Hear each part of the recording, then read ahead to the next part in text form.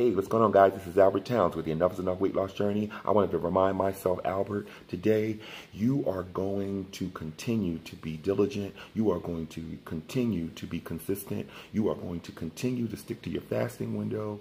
And I am going to get this weight off of me by any means necessary. I wanted to upload that message for myself today here on my YouTube vlog. I hope everybody out there is having a wonderful Monday. My weekend was great, guys. I did an OMAD on Saturday and Sunday. Had cardio of an hour on Saturday, an hour on Sunday, and on both days I did my circuit training of 30 minutes per day, and I also was able to do a lot of meditation over the weekend, and I am just committed and determined to get this weight off of me by any means necessary. My first short-term goal is to get to 305 pounds.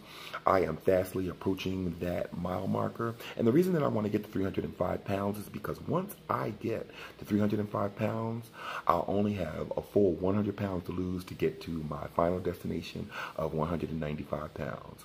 So you guys stay tuned for my weigh-in after this clip, and as always, thank you for watching. Hello.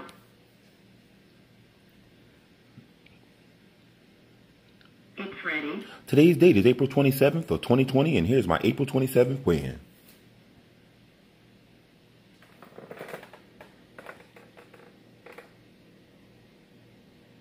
$324.4 pounds.